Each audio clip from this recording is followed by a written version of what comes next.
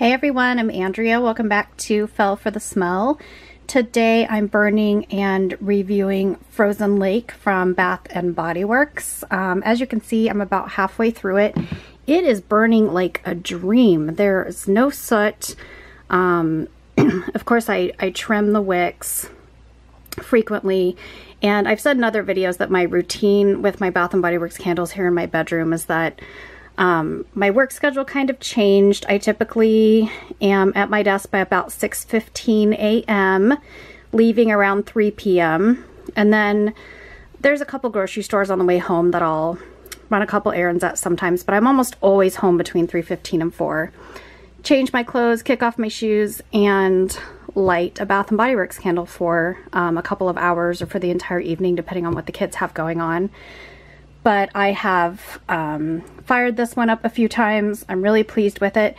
I also like the kind of opaque glass too. A lot of them that I purchased in the fall were just completely clear. So it was kind of nice to get a little bit of a change with this one. And you can see the day is fading behind me. It's almost 5 p.m. here in Kansas City. But the fragrance notes on Frozen Lake are Lavender Leaves, cool Eucalyptus, and Juniper Berries. And this definitely isn't a fall scent. We're definitely into winter now. As far as this one, the days are so short. I really feel like fall is over.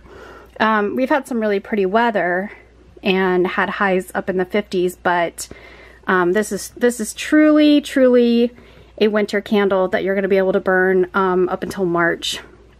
And I also wanted you to kind of store it in your brain somewhere that one of the fragrance notes is cool Eucalyptus.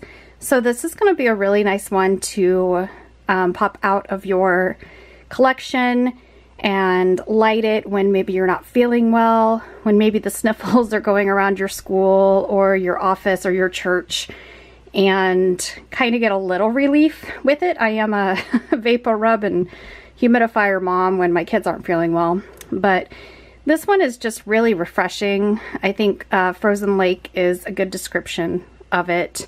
Just wintry, clean, you know, not the opposite of bakery, the opposite of all of those other balsam scents, things like 'Tis the Season, and just a really nice kind of fresh, outdoorsy kind of ice skating and sledding kind of scent, if that makes any sense at all. But this one's a winner. I'll definitely repurchase. Very happy with it. Like I said, it's burning like a dream, not a fleck of soot.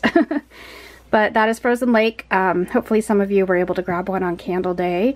This is one I had purchased before Candle Day, but really been enjoying it for the last couple of weeks. So that's my review of Frozen Lake. I'll see you next time. Bye.